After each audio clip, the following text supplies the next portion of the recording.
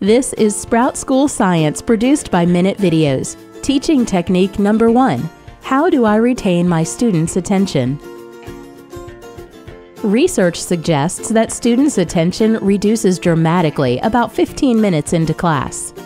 Within 30 minutes, it is often as low as 20% of the original level, and after 45 minutes, it's almost entirely gone. Given that we spend up to 12 years in school, it becomes clear how important it is to increase the time where your students actually pay attention.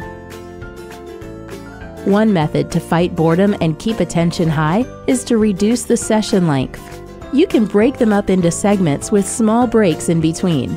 Even if that does not mean students get back to the initial high, studies show that whenever a new section begins, attention is lifted dramatically before it drops again. A history teacher, for example, could break up Columbus's voyage over the ocean into 4 chunks with short 1-minute breaks in between. In the first 20 minutes, the teacher could tell the story about the voyage. The next 15 minutes, students could discuss in groups what could have been dangerous about sailing during these days. Then each group could present their discoveries for another 15 minutes.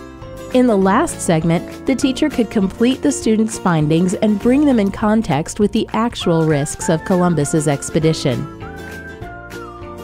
Please use the comment section below to let us know what you think.